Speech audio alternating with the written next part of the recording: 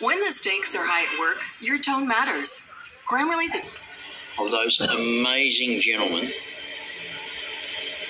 who I've met through this channel, in person and not in person.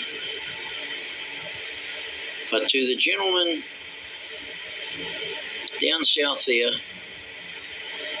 deep down in the south of Victoria, who has been such an inspiration to me, when we started off originally on not such good terms, but I want to tell that man, thank you. That you placed your trust in me to that effect that you would offer me $2,000 to help me.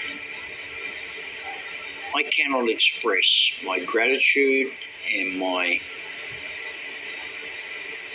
just absolute wonderment that you would do that. That I do not have to avail myself of that gives me a great sense of satisfaction. Look, we all have friends.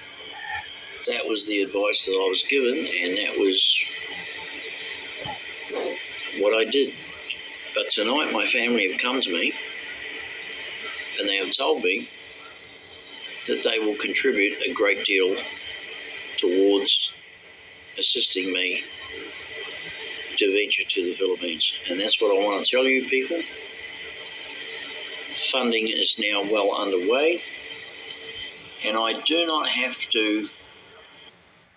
All right, folks. All right. More lies. So the two people that pledged $1,000 and the other person, one person pledged $1,000, one person pledged $2,000. So he's not accepting your money. His wife, family is going to give him the money to go. And so,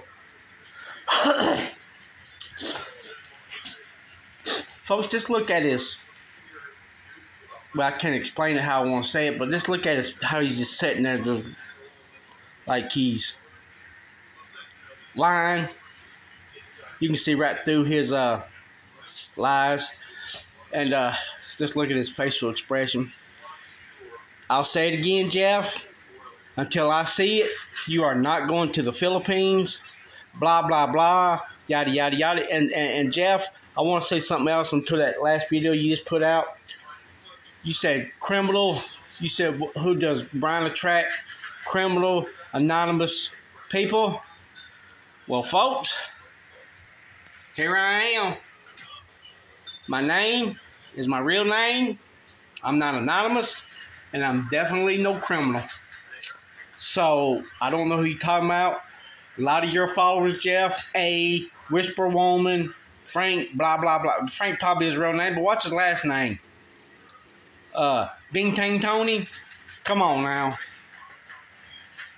A lot of your followers are anonymous, Jeff. Once again, you're not going to the Philippines. You're coming up to another excuse. You're not going because you don't see my video. Highly unlikely you'll win your case. So, peace out, y'all.